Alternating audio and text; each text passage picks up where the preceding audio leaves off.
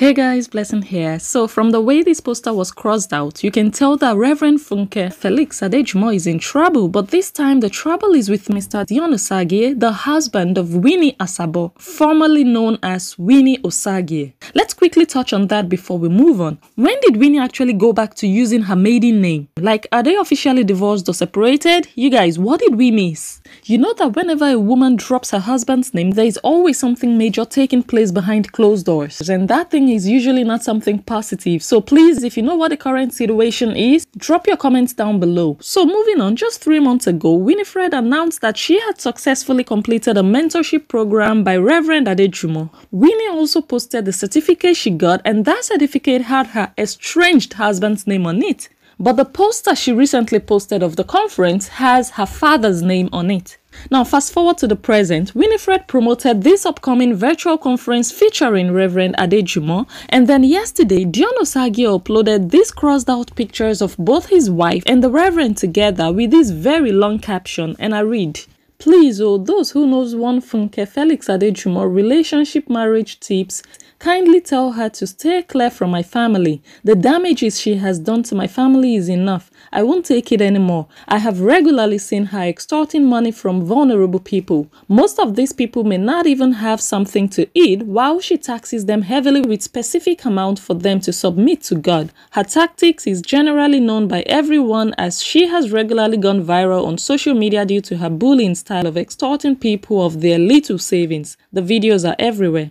It is very irresponsible for any married woman to be so disrespectful to the union of marriage and disguised to be holy, worthy enough to organize International Women's Conference to mislead and extort other innocent women and girls out there. We must live by the example of what we preach.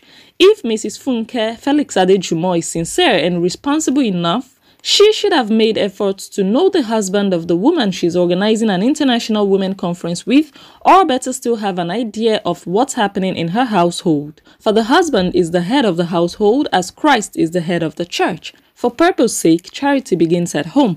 I am categorically making this statement to serve as a warning to caution Mrs. Funke Felix Adejumo. I am equally warning her husband, Mr. Felix Adejumo, act as a responsible husband and caution his wife. I don't know how you as a man would take the nonsense I tolerate, but if you can, good luck. I will not take it. Let this be a constructive warning. Let's all be guided, matured, and civil in our dealings for global peace, or else. And then he put 4 hashtags, enough is enough, hashtag say no to irresponsibility, hashtag say no to extortion, and hashtag say no to false pastors. Now let's analyze this matter. Firstly, I have to say that I am sorry for whatever Dion Osagie and Winifred might be currently experiencing in their marriage, because anyone who has ever had marital issues would tell you it's one of the worst challenges any couple could ever go through. And I sincerely hope that they find a way to solve it with the help of God. The second thing I want to say is that I kind of understand that Dion took this path. It might not be the best way to go about what is happening, but it might be the most effective way to have his voice heard. And I know many people watching this video right now would wonder why Dion didn't take the matter to family members to settle instead of coming on social media to do it this way. You guys, we can't deny the fact that families of both Dion and Winifred are aware of their issues, but unfortunately they have not succeeded in bringing an end to it. My question to Dion now is, did Dion reach out to the Reverend or the Reverend's husband before putting up this post? Dion's caption was curated in such a way that it is a direct attack on the Reverend by calling her names, which is why I said before that Dion did not go about it the best way. Dion also blames the Reverend for not making enough efforts to know the husband of the woman she's organizing a conference with. And here is where I disagree with Dion, because it's going to be totally out of place for Reverend Adejumo to start digging into the private lives of her mentees.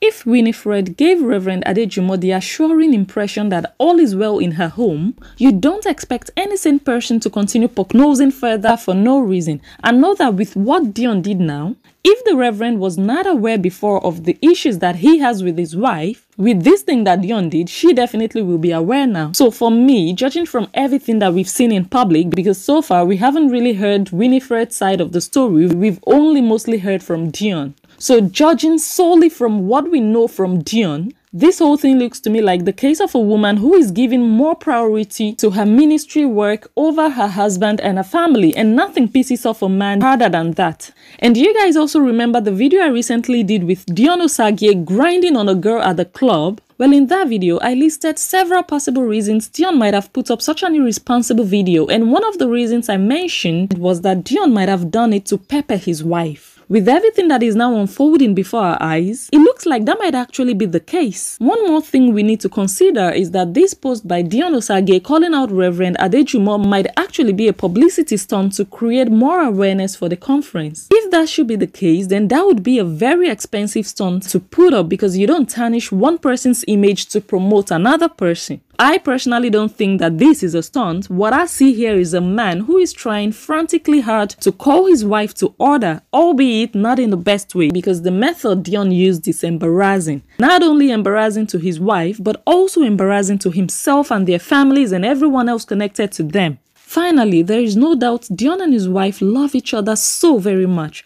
The biggest problem I think they are having is a conflict of personalities. They are two totally different types of people, which sometimes might be a good thing, but most times it puts a couple's compatibility into jeopardy. And like I said before at the beginning of this video, I do feel for both of them, and I do hope that they find a way through everything that is happening with the help of God. You guys should give this video a thumbs up if you find it insightful, and if you'd like to watch more informative and entertaining videos, do make sure you subscribe to this channel by clicking on the red button right there. But if you get to watch this video on Facebook, do not hesitate to like and follow my page, and I will catch you on my next one.